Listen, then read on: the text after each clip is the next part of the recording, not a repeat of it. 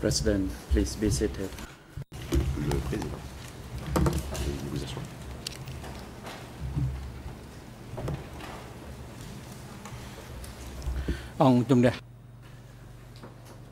The court is now in session. Je déclare l'audience ouverte. Today, the chamber continues to hear the remaining testimony of Sun and begin hearing testimony of another witness, that is TCW 805. Yesterday, the legal officer of the trial chamber informed the party that the witness who was originally scheduled for today's hearing is not available due to personal matters, and he is replaced by another witness, that is through TCW 805. Mr. M. Hoy, please report the attendance of the parties and other individuals at today's proceedings. Greffier.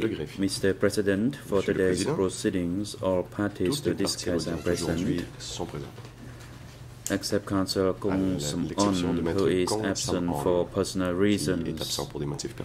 Mr. Nunchi is present in the holding cell downstairs.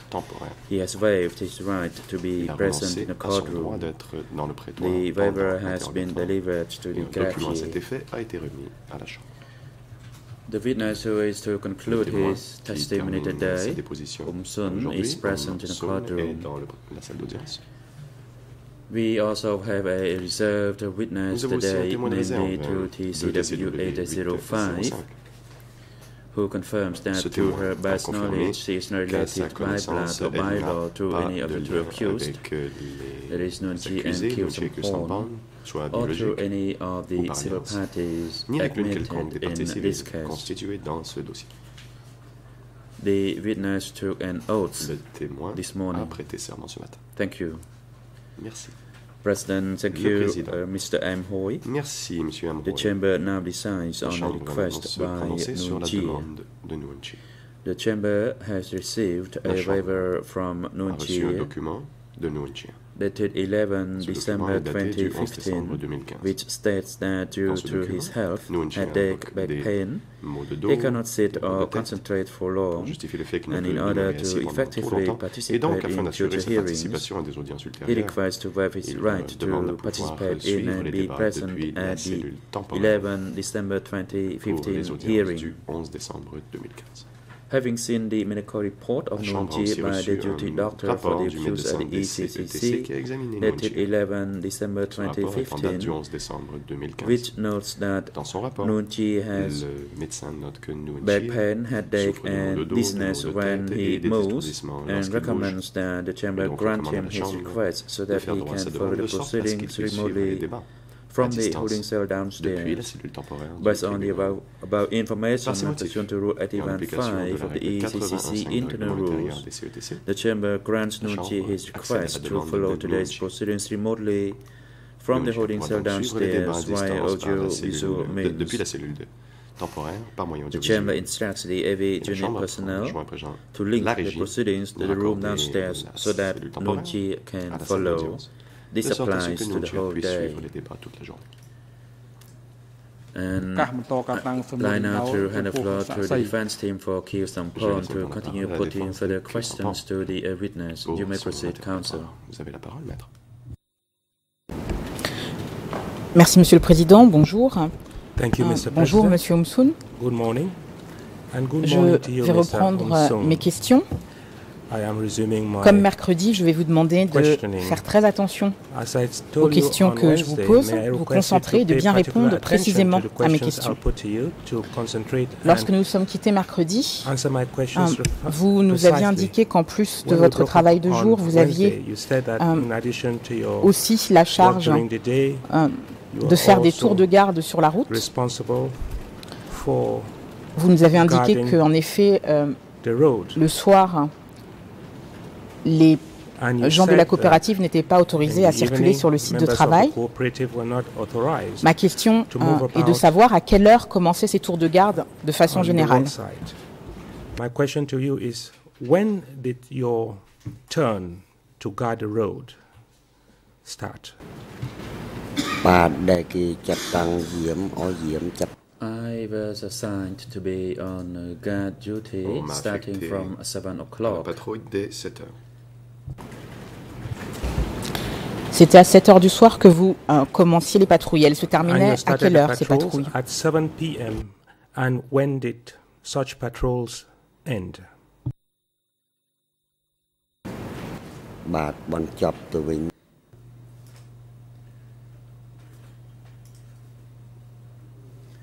It ended at 9 o'clock. À 9 heures.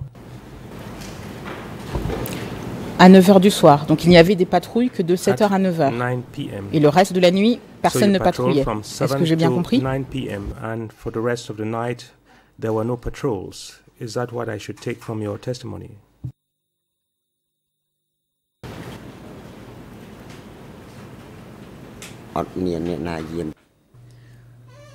No, actually I did not guard.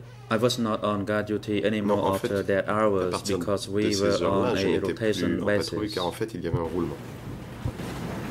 Est-ce que je dois comprendre que lorsque vous faisiez ces patrouilles, c'était toujours entre 7h et 9h? Jamais après? Were carrying out those patrols, it was always between 7 p.m. and 9 p.m. and never thereafter? No.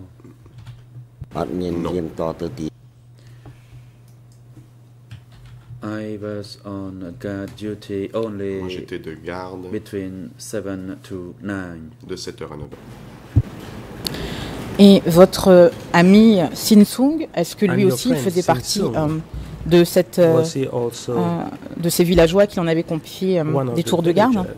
Who carried out those guard patrols? No, Sinsung was not assigned to be on guard duty. N'était pas I was assigned to stand guard, but Sinsung had a different assignment. Sinsung, lui, avait des tâches différentes. He had tree leaves to make fertilizer. Couper des so we had different assignments. Des feuilles d'arbres pour faire de l'engrais. Nos fonctions étaient différentes. Encore une fois, monsieur le témoin, je vous demande vraiment de répondre précisément à mes questions. Et est-ce que, et ce sera ma dernière question sur ce point, est-ce que ces tours de garde de 7h à 9h, vous les faisiez tous les jours? And the guard duty from 7 p.m. to 9 p.m., was that something you did every day? Yes, I did it every day. Tous les jours, oui. Je voudrais maintenant en venir au fameux jour où vous dites avoir été témoin d'exécution du côté de la pagode Ksak. J'ai compris que vous ne vous souveniez plus exactement de la date, mais est-ce que, en termes de période de l'année, vous vous souvenez de quel moment il s'agissait? Est-ce que c'était la saison des pluies? Est-ce que c'était une période sèche? Est-ce que vous avez un repère temporel? Do you have any time frame that you can remember?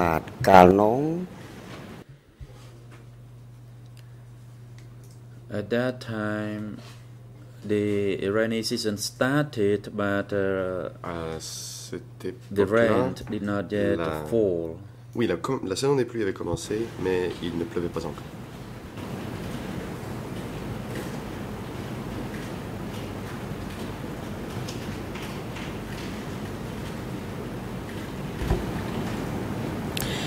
Et en repère temporel, est-ce que vous vous souvenez, après ce jour de l'exécution, combien de temps, je vais procéder autrement, après ce jour où vous dites avoir vu des exécutions, est-ce que vous avez continué à travailler au sein de la même unité? After the executions, did you continue working within the unit after those executions you witnessed? I worked in the same. I continued to work in the same unit. J'ai continué de travailler au sein de la même unité. That is, I returned to work at the base. Je suis retourné within the same unit. À la base, dans la même unité. Et nous sommes d'accord que vous avez travaillé dans cette unité jusqu'à l'arrivée des Vietnamiens.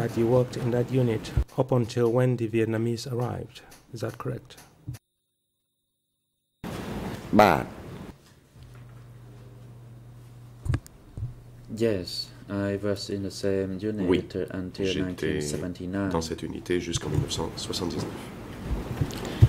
Est-ce que vous pouviez évaluer combien de temps après cet événement les Vietnamiens sont arrivés? A rough estimate of the time when the Vietnamese arrived. That is, how long after those events did Vietnamese arrive?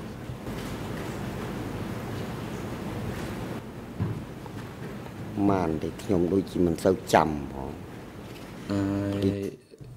cannot recall the passage of time in between. Je ne me souviens pas de l'intervalle.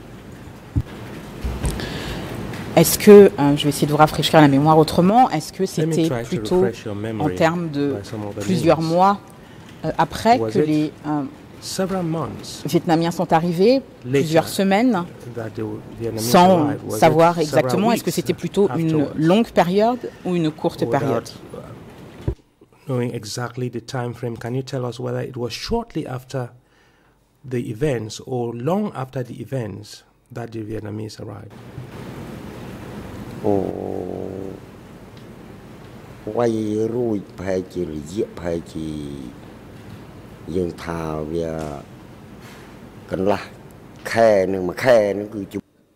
It was about a fortnight or a month after the 15 jours ou un execution. mois The après. Vietnamese arrived.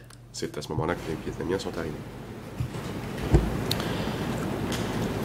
Donc, vous situez plutôt cet événement en fin 78, c'est bien ça? Si on part du principe que les Vietnamiens sont arrivés en début janvier 79. Early January 1979.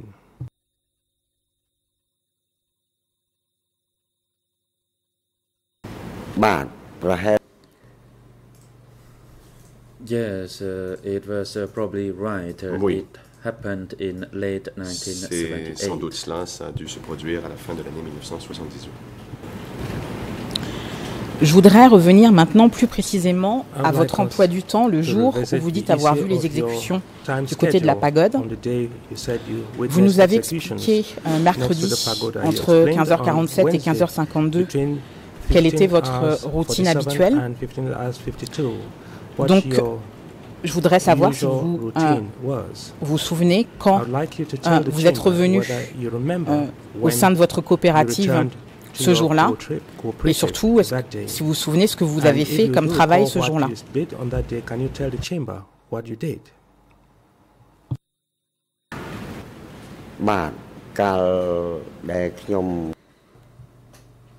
On the day that I witnessed the event, le jour où j'ai été témoin de cet événement, night was not completely dark. Il ne faisait pas nuit noire. In late afternoon, actually that is after the sun fully set, après que le soleil se soit couché, and I was wondering what was happening. Et je so I decided ce qui to investigate. J'ai donc décidé d'aller voir. Go there and discreetly looked at what happened, and that when I witnessed the event se passait, unfolded. Et c'est là que j'ai vu que cet événement avait lieu.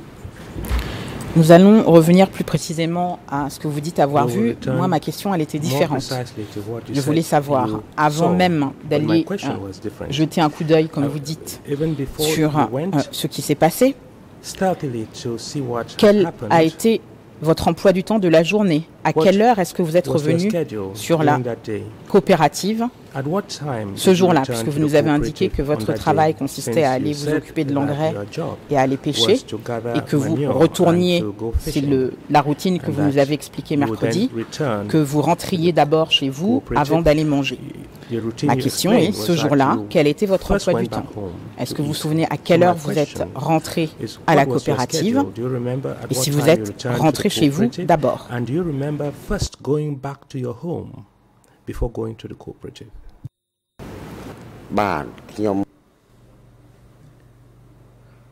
I returned from fishing at around 5 Je suis revenu p.m. de pêcher vers 17 heures. I ate my gruel. J'ai mangé ma bouillie. And I rested at home. Et je me suis reposé chez moi.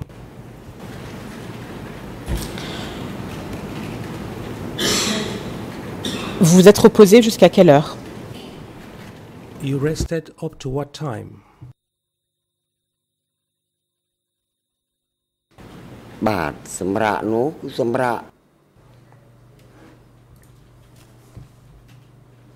I rested till about 6 p.m. Jusqu'à 18h environ. Then I heard screamings, and that was almost at 7 p.m. when I heard the screaming.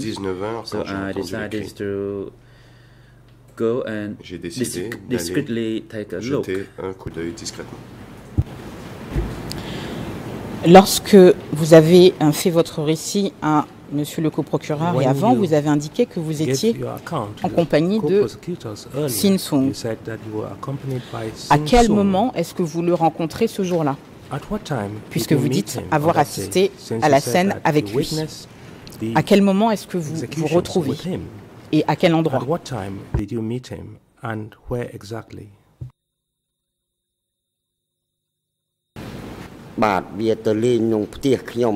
He came to visit me at my Il est venu house, me voir chez moi. and we both heard the screaming. Nous avons entendu les cris. The reason we decided to go and have a look together. Et pourquoi nous avons décidé d'aller jeter un coup d'œil ensemble. D'accord, alors. Est-ce que ce jour-là, vous êtes allé une fois ou deux fois du côté de la pagode? Did you go to the pagoda once or twice on that day? We went to the pagoda twice. Deux fois. That is during the night and next morning. La nuit. After the execution. Et le lendemain matin, took place. après que l'exécution. So I went to the pagoda twice. Je suis donc allé à la pagode deux fois. Oui, mais si vous me dites le lendemain, ça veut dire que c'était un autre jour. Donc je comprends de votre réponse que le jour des exécutions, vous n'êtes allé qu'une seule fois à la pagode. C'est bien ça?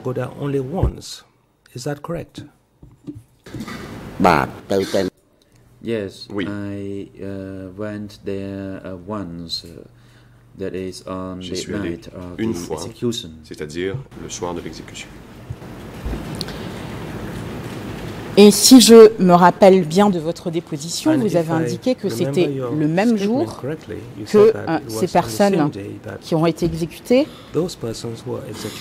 ont été arrêtées. C'est bien ça? C'est l'après-midi même que ces personnes auraient été arrêtées. C'est bien ça?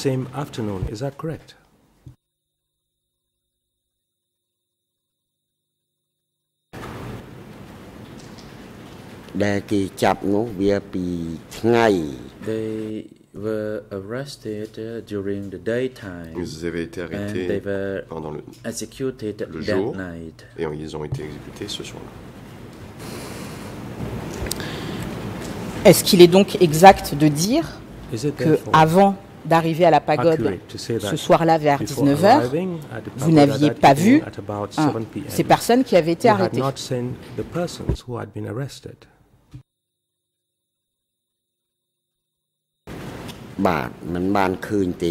No, I did not see them. Non, je ne les ai pas vus. Et est-il exact également de dire que, comme vous l'avez dit mercredi, que lorsque vous êtes retourné le lendemain du côté de la pagode voir ce qui se passait, que vous avez vu que la bibliothèque dans laquelle vous avez indiqué que ces personnes auraient été détenues, qu'il n'y avait plus personne dans cette bibliothèque, n'est-ce pas? Was completely empty. There were no persons in that library. Is that correct? Yes, for the following morning, I went again to the pagoda and the library hall was emptied. Et j'ai vu que la bibliothèque était vide. It meant all those people had been executed. Toutes ces personnes avaient été exécutées.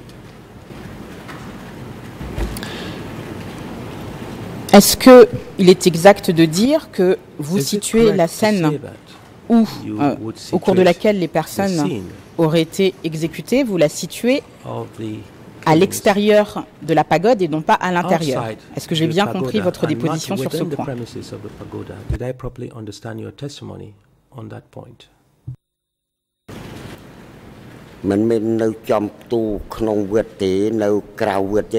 I was at the outside compound of the pagoda. I was next to the fence of the pagoda. Clôture de la pagode. Mais la scène que vous voyez, le moment où les personnes étaient exécutées, c'était à l'intérieur ou à l'extérieur?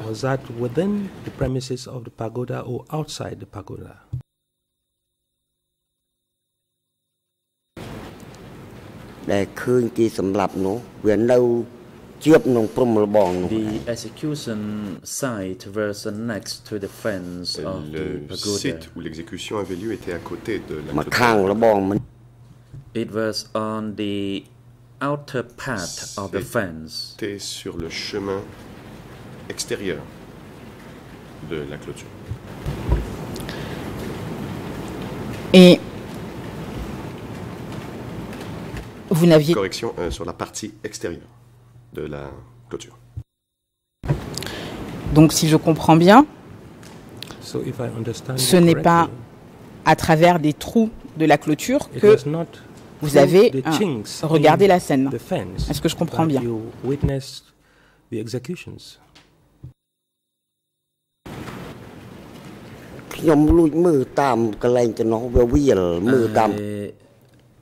Discreetly looked at what happened and I could clearly see through et the je fence. pouvais voir au travers de la clôture. Justement, je ne comprends pas bien ce que vous voyez au travers de la clôture, puisque vous nous avez indiqué que la scène des exécutions se passait à l'extérieur de la clôture. Donc, qu'est-ce que vous regardiez à travers la clôture exactement? Premises that is outside of the fence. So what were you looking at through the fence in that case? What happened was in the open and I could see it clearly. L'exécution avait lieu à l'extérieur et je pouvais voir clairement. Ma question demeure, qu'est-ce que vous regardiez donc à travers la clôture, Lorsque vous avez répondu à Monsieur le coprocureur mercredi, vous avez expliqué que la clôture était en bois, ce qui vous permettait de voir à l'intérieur de la pagode. Donc qu'est-ce que vous regardiez exactement à l'intérieur de la pagode? Inside the pagoda. So what were you looking at as you looked through the fence? The fence was not made of concrete. It was made of wood, and I could see through the fence the inside or the inner part of the pagoda compound. De l'enceinte de la pagode au travers de la clôture. Et à ce moment-là, vous avez indiqué que le soleil était déjà couché. Donc quand il était 19h, il faisait nuit, même s'il y avait des lanternes, si j'ai bien compris, sur le lieu de l'exécution. Est-ce que c'est bien ça? On the scene of the executions, is that correct?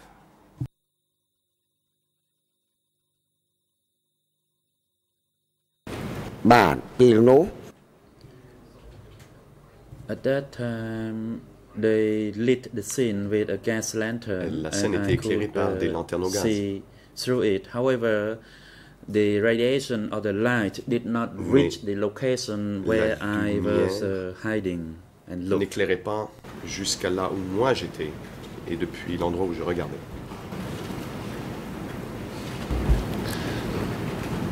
Et est-ce que vous pouvez indiquer quelles sont les personnes que vous avez reconnues ce jour-là parmi les personnes qui auraient été exécutées.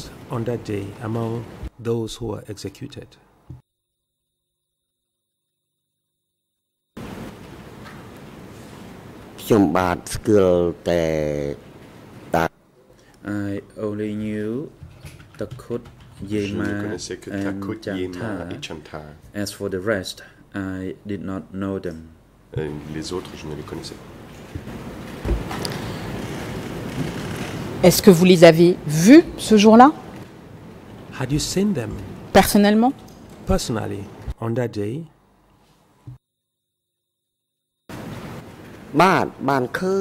Yes, I did. Oui.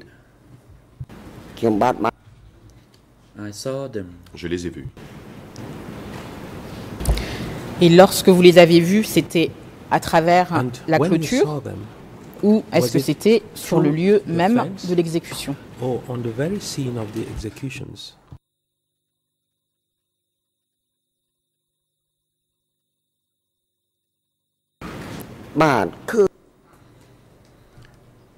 I saw them through the fence. Je les ai vus par la clôture. Because they were under the light and I was in the dark, so I could see them.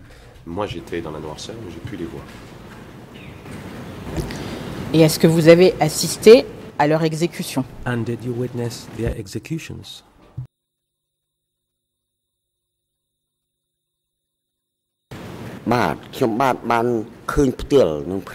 Yes, I witnessed the execution with my own eyes. J'ai vu leur exécution de mes propres yeux. Donc vous avez vu l'exécution de Shanta, c'est bien ça? So you witnessed Shanta's execution? Is that what you're saying?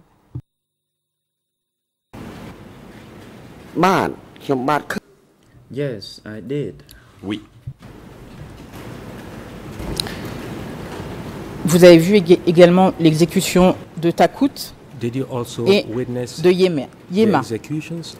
Est-ce que vous vous souvenez qui a été exécuté en premier parmi ces trois personnes? Which of the three persons was the first to be executed?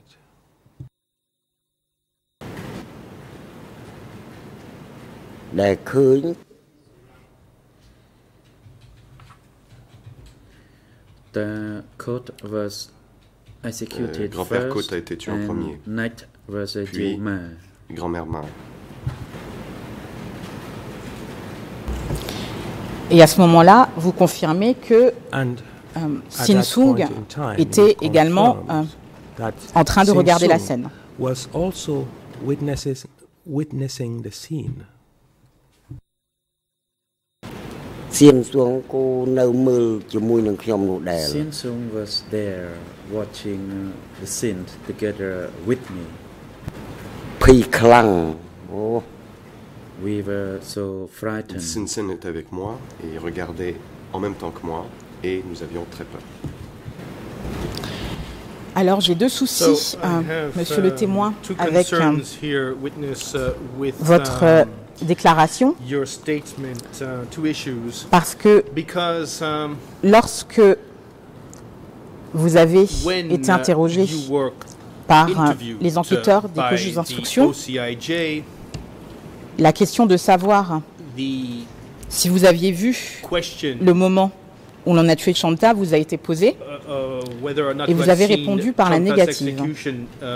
Et je renvoie l'ensembre des parties à l'enregistrement audio D166/20R entre les minutes 32 et 55 secondes et les minutes 33 et 16 secondes. Nous avons malheureusement simplement pour le moment qu'en Khmer la retranscription partielle de cet audio. C'est le document E3/7778.1 et je vous lis la question qui vous a été posée. Question. Avez-vous vu de vos propres yeux lorsqu'on a tué Shanta? Et votre réponse est la suivante. Non, je ne l'ai pas vu de mes propres yeux. Fin de citation. Donc ma question, vous comprendrez, monsieur le témoin, est de savoir quelle est la vérité. Est-ce que vous avez vu, oui ou non, l'exécution de Shanta?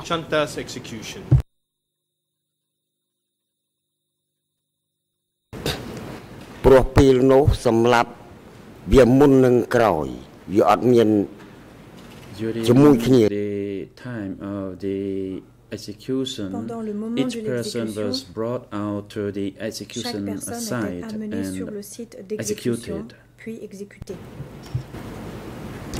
Vous n'avez pas répondu à ma question, monsieur le témoin. Ma question était de savoir, entre la version que vous donnez aujourd'hui à la Chambre et la version que vous avez donnée aux enquêteurs du bureau des co-juges d'instruction, quelle est la vérité?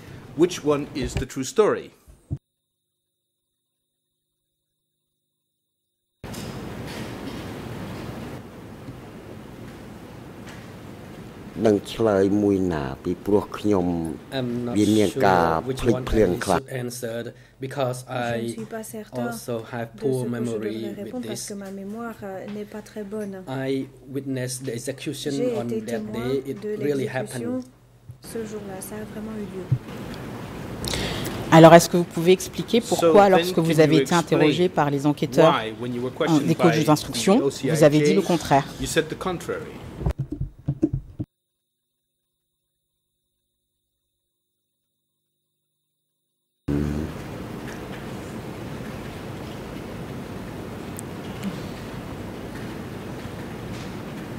At that time, all of them were taken away to the execution site and were killed at that place.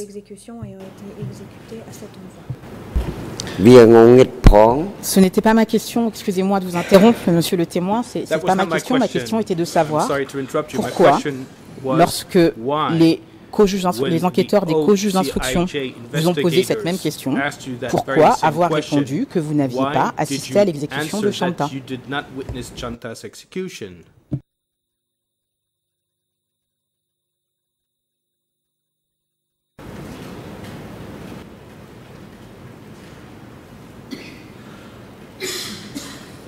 I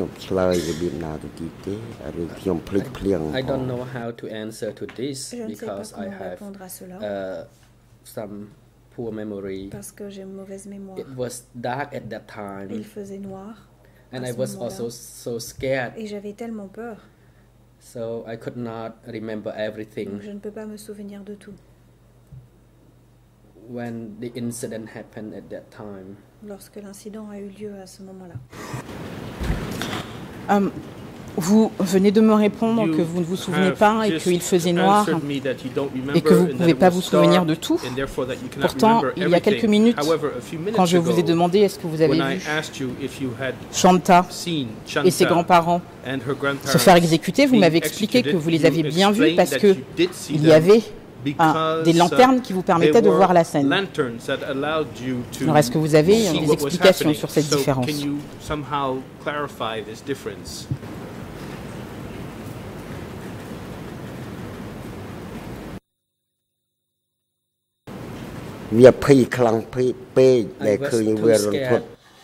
It was so horrific scene. La scène était tellement épouvantable.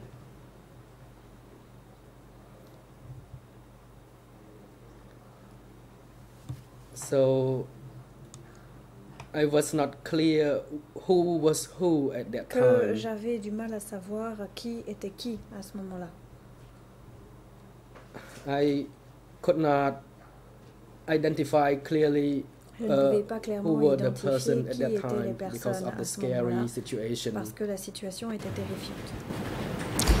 Donc, ce que vous êtes en train de dire maintenant à la Chambre, c'est que vous n'êtes du coup plus sûr qu'il s'agissait de Shanta et de ses grands-parents qui ont été exécutés ce jour-là? C'est ça que vous dites maintenant?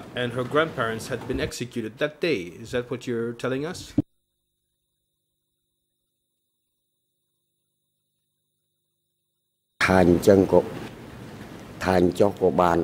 can say it like that. On pourrait dire cela.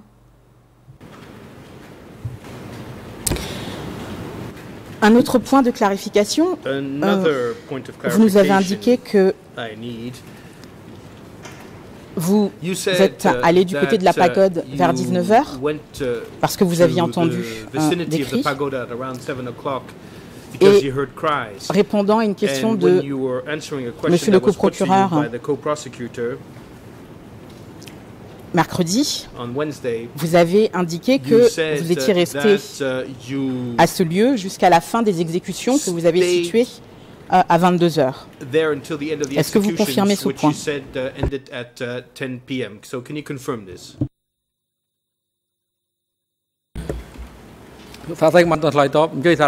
President, witness, please hold on, and the floor is to the Deputy Co-Prosecutor. Merci, Monsieur le Président, et bonjour.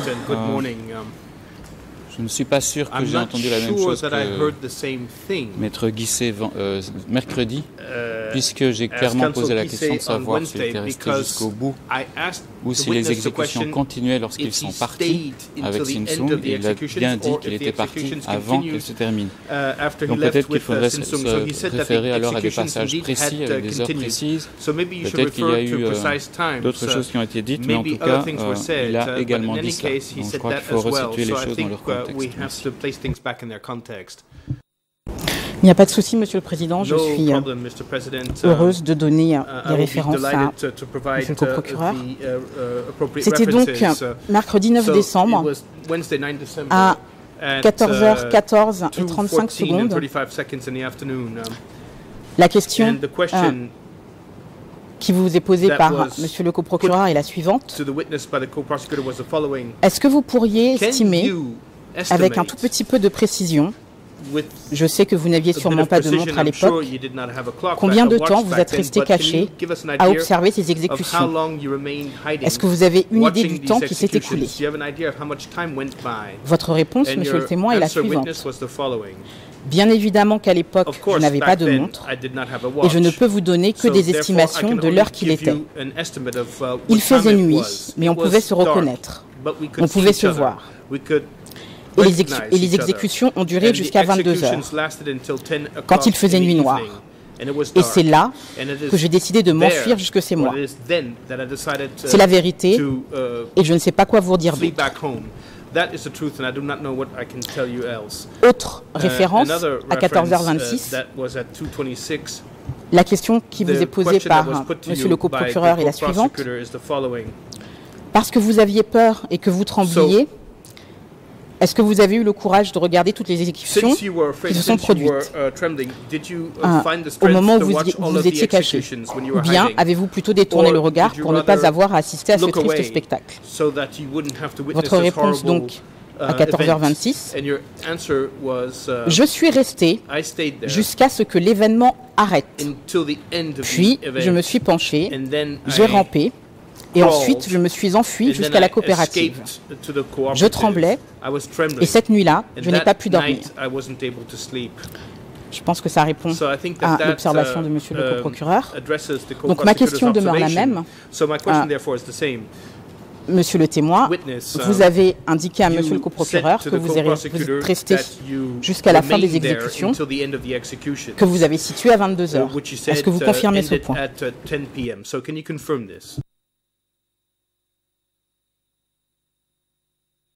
I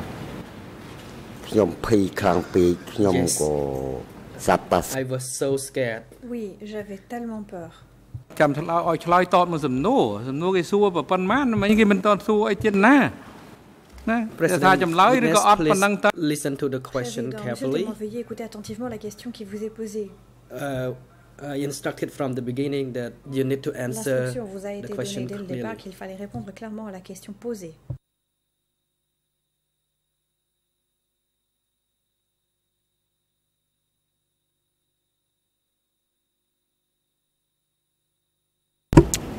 Donc vous confirmez ce point, Monsieur le témoin, vous êtes bien resté jusqu'à 22h? You confirm that you remained there until 10 p.m. Is that correct?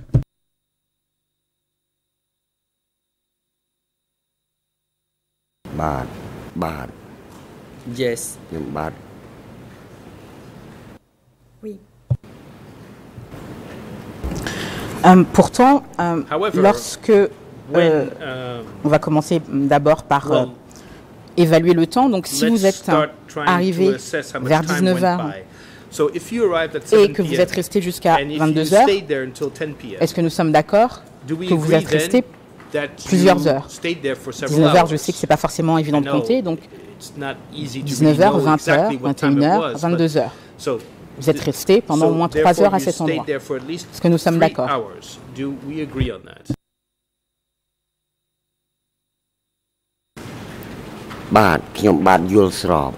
Yes, I agree. Oui, je suis d'accord. Là encore, ce n'est pas la même chose que vous aviez indiqué lors de votre audition devant les enquêteurs des causes de l'instruction, puisque vous avez dit à la question numéro 5 du document E3/7778 que vous étiez resté environ 1 heure. Quelle est la bonne version? What's the true story?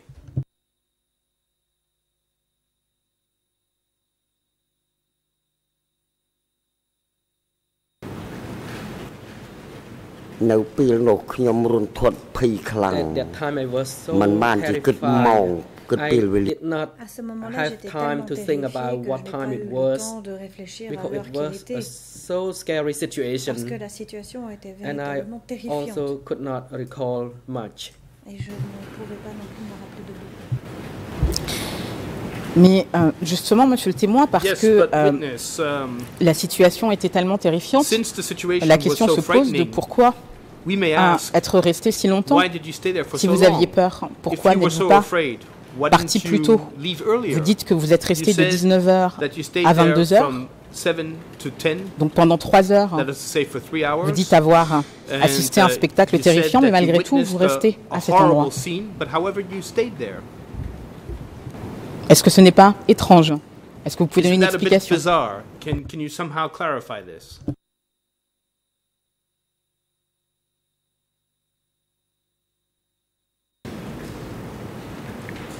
I did witness the event. J'ai bel et bien été témoin de cet événement. After there was no more crying of people, so I returned back to my work site. President, Mr. Witness, please listen to the question carefully and give the direct, clear answers to the questions. So please listen to the question carefully, and if you don't understand them, please, you can ask the lawyers to clarify the question again.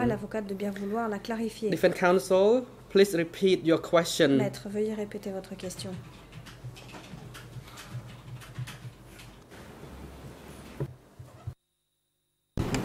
Monsieur le témoin, pourquoi être resté si longtemps pendant une durée de 3 heures selon vos déclarations sur le site si vous aviez tellement peur?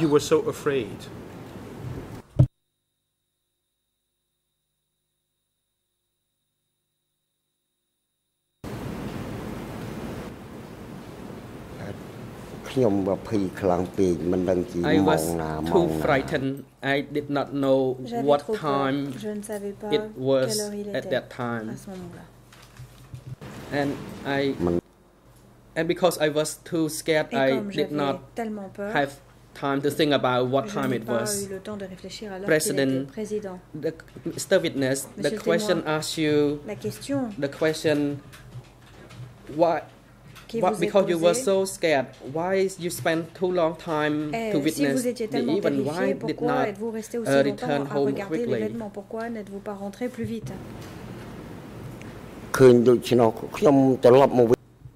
Answer. Réponse. Because it was so scary situation, I also returned je suis rentré rapidement. Alors, la question c'est, vous êtes rentré rapidement ou vous êtes resté 3 heures sur le site finalement? Did you go home quickly or did you remain on site there for 3 hours?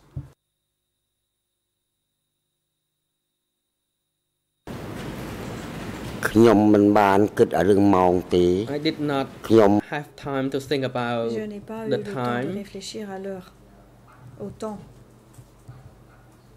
after I stopped hearing the screaming of people, lorsque j'ai cessé d'entendre les cris des gens, je suis rentrée.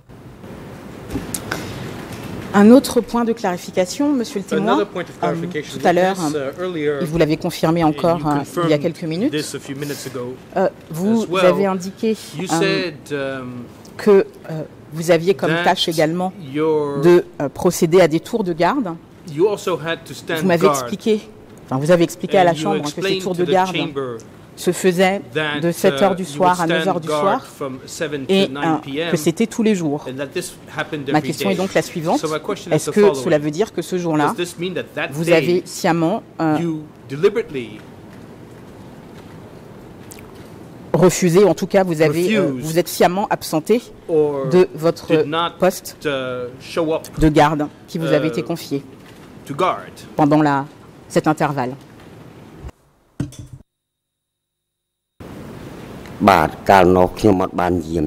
Yes, at that time I did not guard. Oui, à ce moment-là, je ne montais pas la garde. On the night of the execution, I was not on duty guard. Je n'étais pas chargé de monter la garde. I came back to the worksite. Je suis rentré sur le site de travail.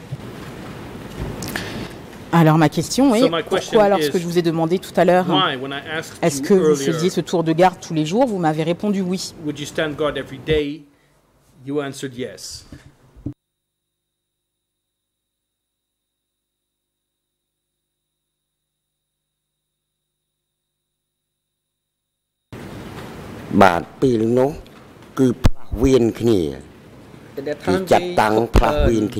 To change nous relevions à ce our moment-là guard time. Pour changer les moments de garde. Ça ne répond pas à ma question. Pourquoi, lorsque je vous ai demandé est-ce que vous faisiez ce tour de garde de 7 h à 9 h le soir tous les jours, pourquoi est-ce que vous m'avez répondu oui? Why did you answer yes?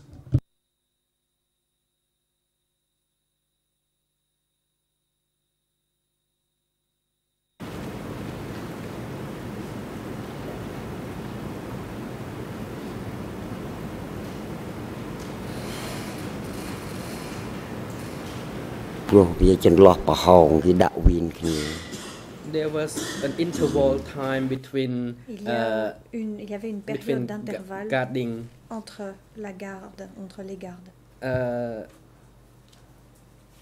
So there was we were taking turn to guard and I could not remember well about et je ne m'en souviens pas très bien. Mercredi vers 13h59, vous dites avoir entendu dire que Shanta aurait été emmené en rééducation. Donc ça, c'est plus tôt. Est-ce que vous pouvez indiquer qui vous aurait donné cette information?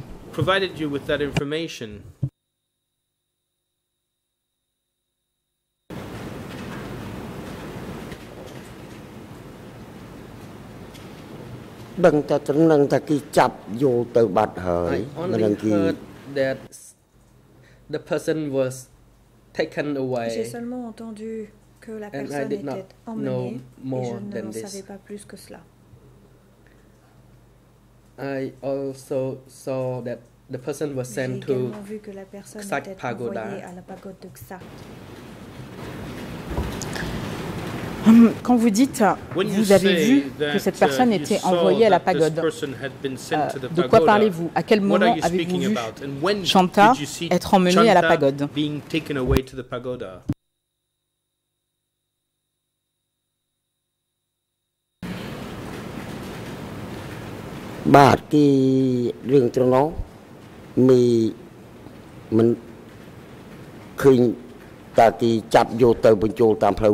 I saw only the person was taken away and into the pagoda.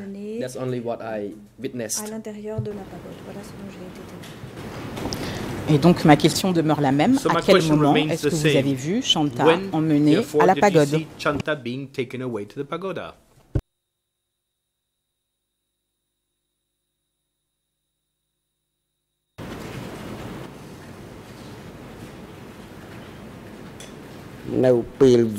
It was at night time. C'était la nuit.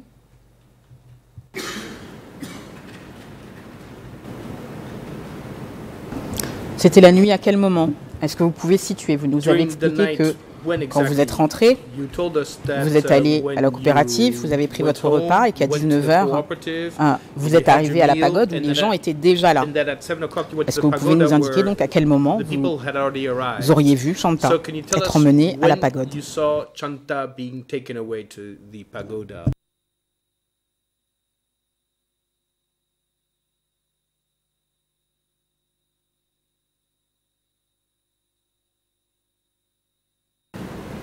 I did not at that time I did not think about time, what time it was exactly. À l'heure qu'il était exactement. Je ne vous demande pas l'heure exacte, monsieur le témoin, je vous demande à quel moment, c'est-à-dire est-ce que vous pouvez situer par rapport à votre emploi du temps, à quel moment vous l'avez vu? Où est-ce que vous l'avez vu? On va commencer par là. À quel endroit est-ce que vous l'avez vu être conduite à la pagode? From which place did you see her being taken away to the pagoda?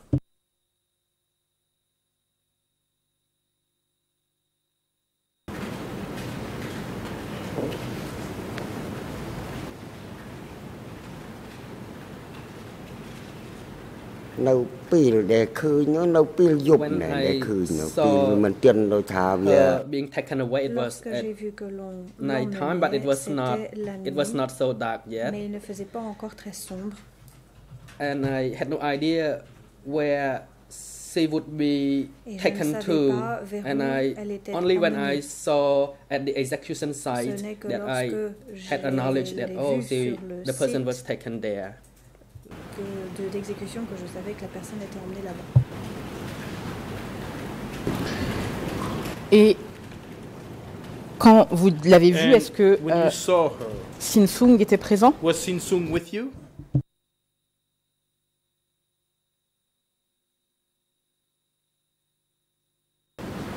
At that point of time, Sim Sung was not with me. Et elle était toute seule lorsqu'elle a été emmenée? So, and was she all by herself when she was taken away?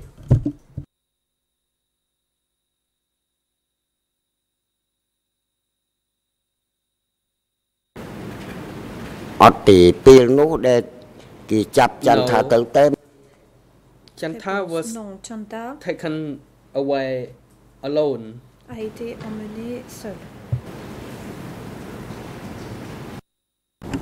Et par qui a-t-elle été emmenée selon vous? Who took her away, according to you?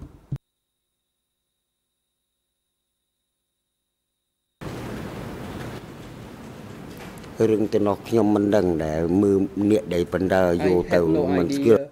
Je n'en savais rien. I did not know those who walked her. Je ne connaissais pas ceux qui l'accompagnaient. I knew only that the person who were being taken away was Chanta, but je I savais did seulement not que la know personne qui était emmenée who était the Chanta. people who took Je her. ne savais pas qui étaient les personnes qui l'emmenaient.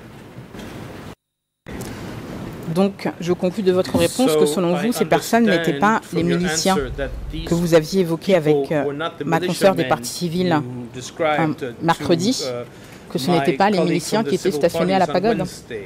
So we're not talking here about the militiamen who were stationed at the pagoda.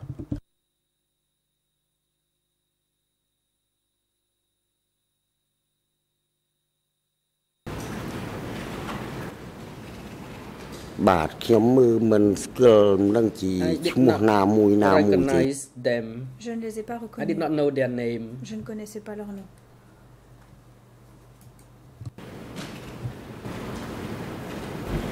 J'en reviens maintenant au moment où vous dites avoir vu des exécutions.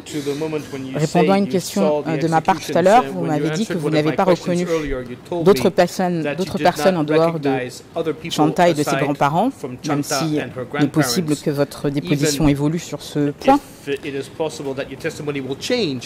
Vous ne connaissiez donc pas les autres personnes.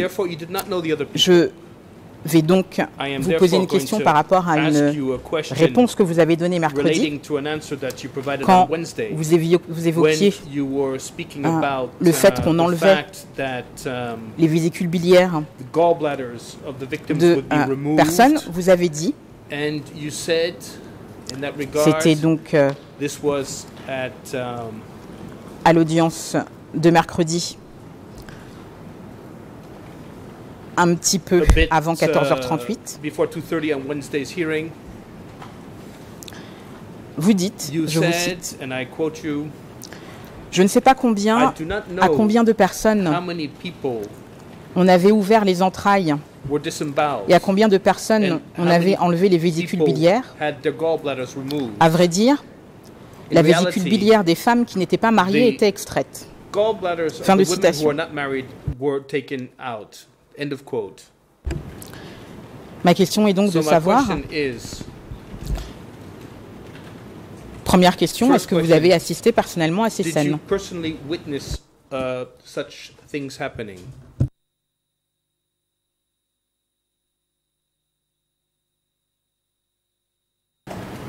I did not see it. Je n'ai pas vu. But it was after I returned back to the execution site in the morning that I saw the bladder, but I did not see when the committing of the cutting out bladder. Mais je n'ai pas assisté au moment où les vésicules étaient coupées, retirées. Alors pourquoi est-ce que vous dites que les vésicules biliaires auraient été enlevées spécifiquement aux femmes non mariées? D'où ça vient cette affirmation?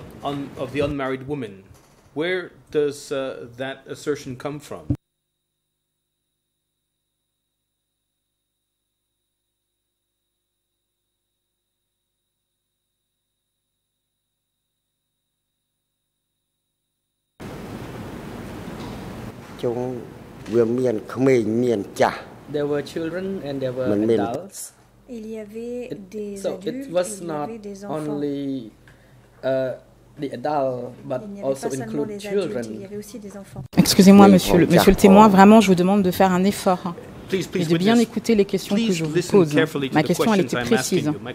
Qu'est-ce qui vous fait dire, puisque vous l'avez dit à la Chambre, je viens de vous citer ce que vous avez indiqué, qu'est-ce qui vous fait dire, puisque vous n'avez pas assisté à la scène, et qu'en plus, vous ne connaissiez pas les gens, à part Shanta, qu'est-ce qui vous a fait dire qu'on enlevait les vésicules biliaires aux femmes non mariées? Qu'est-ce qui vous a fait faire cette affirmation?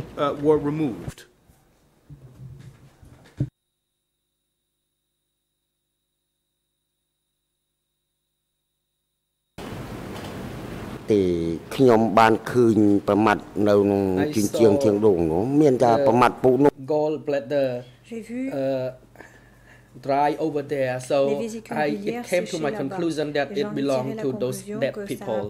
Que ça appartenait à ces personnes mortes. Donc là, vous êtes en train de dire que vous avez fait des conclusions, mais la conclusion de vésicules biliaires qui aurait appartenu à des femmes non mariées, ça aussi c'est une supposition sur la supposition. Related to the other supposition.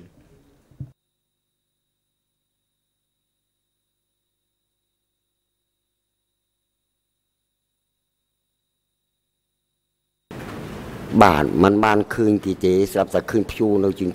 did not witness the scene of removing the gallbladder, but I saw only the gallbladder dried on the wall. Et dernière confirmation pour être sûr, est-ce que vous avez vu l'exécution de Shanta de vos yeux? Et est-ce que vous avez vu qu'on lui aurait retiré sa vésicule biliaire? And did you see his gallbladder being removed? Did you see her gallbladder being removed? Beg your pardon. ខ្ញុំបានឃើញគេវាចន្ទថានោះទេ No, I did not see them disinvolve the Janta. I did not know when that happened.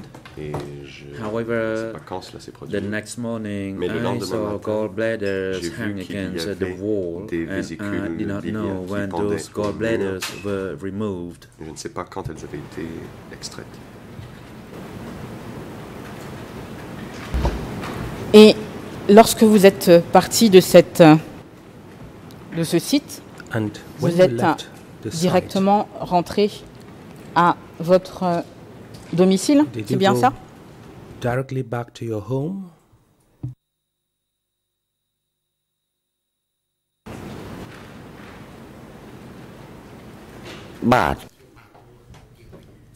Yes, I returned to my home. Oui, je suis rentré chez moi.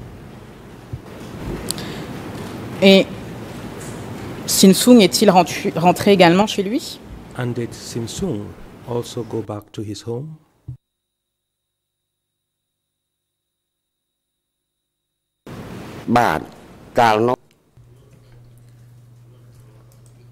At that time, the two of us were running back home. À ce moment-là, les deux rentraient en courant à la maison. Donc vous avez quitté le lieu en même temps et vous êtes tous les deux rentrés à votre domicile, là où était stationnée l'unité mobile. C'est bien ça? To your respective homes where the mobile unit was stationed. Is that correct?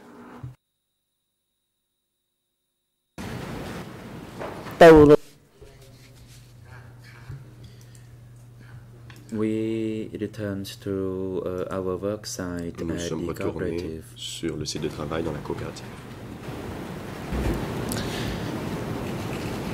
Je reviens quelques instants sur ce que vous avez indiqué il y a quelques minutes sur le fait que vous auriez vu personnellement Chanta être emmené. Voilà ce que vous avez dit à l'audience de mercredi 9 décembre, un petit peu avant 13h59 et 37 secondes. J'ai entendu les villageois dire que Chanta a été emmenée pour rééducation. En fait, après cela, Chanta a disparu. Après quelques jours, nous avons réalisé que Chanta avait disparu. Fin de citation. Donc, en fonction de votre réponse de mercredi, on comprend que vous n'avez non seulement pas assisté à l'arrestation de Chanta, mais que c'est quelques jours après que vous avez réalisé que Chanta avait disparu. Or, aujourd'hui, vous nous indiquez que vous auriez assisté à l'arrestation de Chanta et que vous l'avez vue être emmenée à la pagode. Ma question est donc, quelle est la bonne version? Est-ce que c'est quelques jours après que vous avez réalisé que Chanta avait disparu? Ou est-ce que vous savez que c'est ce jour-là qu'elle aurait été exécutée à la pagode? Quelle est la bonne version? The other version is that you knew on that day that she had been executed at the pagoda. What is the correct version?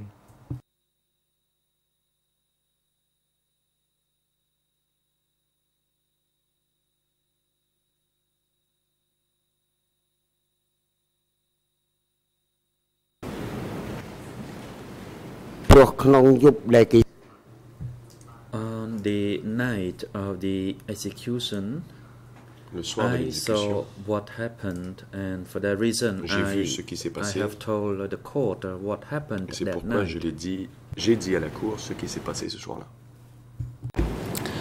Ma question est un petit peu plus précise, monsieur le témoin. Est-ce que, oui ou non, vous avez vu Chanta ce jour-là? Ou est-ce que ce n'est que par la suite que vous avez constaté sa disparition? Or it was only subsequently that you realized that she had disappeared?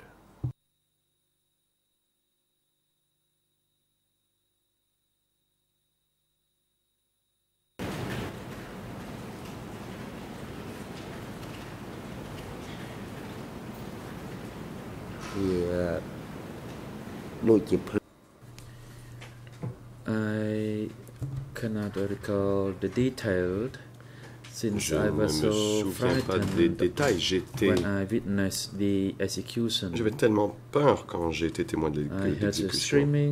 J'ai entendu les cris. However, I did not count how many there were.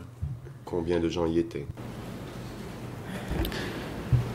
Ce n'était pas ma question, monsieur le témoin, je vais vous la répéter pour que ce soit bien clair. Ma question était de savoir est-ce que oui ou non vous avez vu Shanta ce jour-là se faire conduire à la pagode et ensuite être exécuté, ou est-ce que, comme vous l'avez indiqué à l'audience du 9 décembre, vous avez entendu qu'elle aurait été emmenée en rééducation et que vous auriez constaté par la suite qu'elle avait disparu. Je vous demande, quelle est la bonne version? My question is, which is the correct version?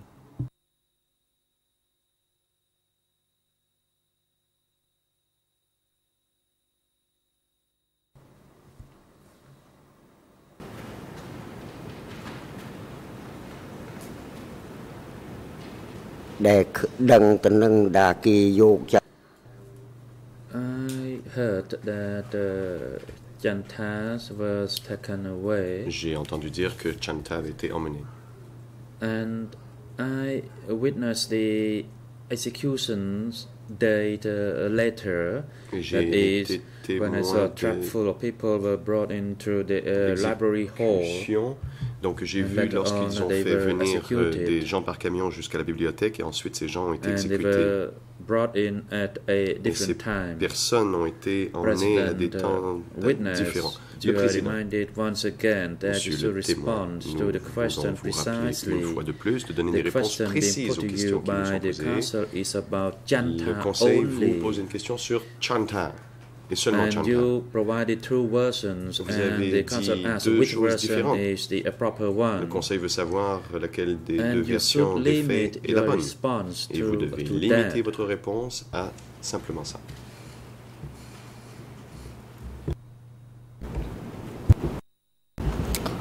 Donc je vous répète une dernière fois la question pour que ce soit bien clair, monsieur le témoin. Est-ce que vous avez vu Shanta se faire arrêter et ensuite exécuter ce jour-là? Ou, comme vous l'avez dit mercredi, vous avez entendu les villageois parler de son arrestation et entendu et constaté ensuite qu'elle avait disparu? Quelle est la bonne version?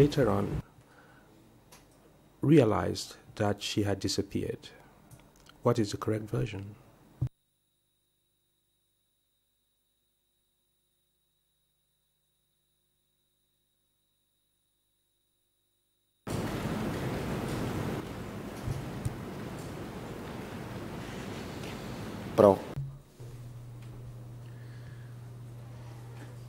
My apology. I think I got confused between désolé, the days. Je pense que je me suis mêlé dans les dates.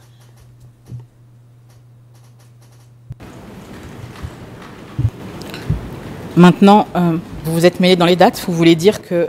Mais en dehors des dates, la question même des dates, pour l'instant, elle ne se pose pas. La question, elle est de savoir, est-ce que, oui ou non, vous avez assisté à l'arrestation et à l'exécution de Shanta, et ce sera la dernière fois que je pose la question, quelle que soit la date. Est-ce que oui ou non, vous avez assisté à son arrestation et à son exécution, ou est-ce que vous avez appris cette arrestation de la part des villageois et que vous avez constaté ensuite sa disparition? Sans parler de date, est-ce que vous pouvez répondre à cette question précise? Quelle est la bonne version? Precisely, what is the correct version?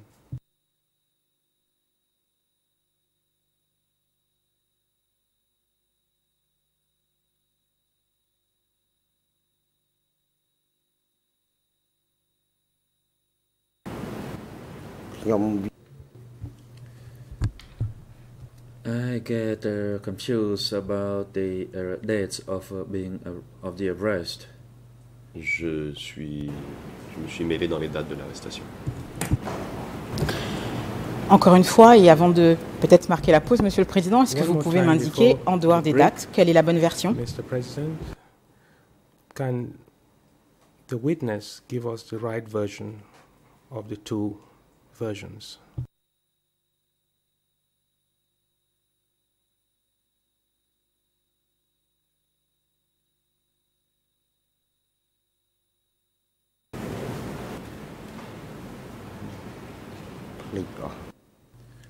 I forget it all. J'ai tout oublié. J'en resterai là pour cette ligne de questionnement, Monsieur le Président. Si vous voulez marquer la pause maintenant, c'est bon pour moi aussi. This would be the right time for us to take the break. I thank you.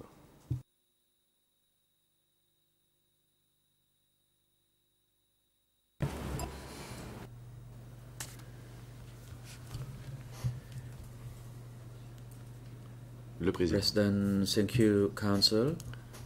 Merci. And thank you, witness. The hearing of your testimony as a witness is now concluded.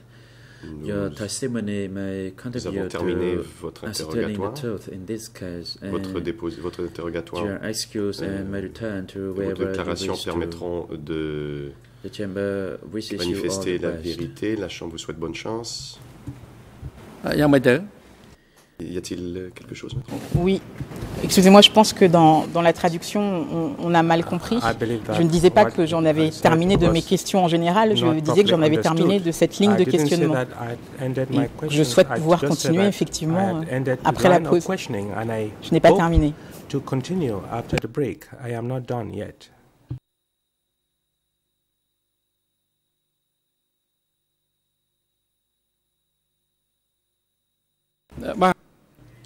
Le Président. I've heard that you already concluded your Moi, j'avais entendu que vous aviez terminé votre interrogatoire. If you just ended your line si of vous avez simplement questions, fini that votre is a different matter. série de questionnements, c'est autre chose. The time is Bon, now nous allons prendre la convenient for a pause. short break. We take a break now Et nous and resume reprendrons at à 10:30. 10h30. Court officer, please assist the witness Huissier during the d'audience, break veuillez time conduire le at témoin à la the salle waiting room d'audience. reserved for witnesses and civil Pendant cette parties, pause, and invite him back et vous assurez into qu'il soit de the retour en salle courtroom d'audience at 10:30. The court is now in recess. suspension. សូមអញ្ជើញក្រោកឈរ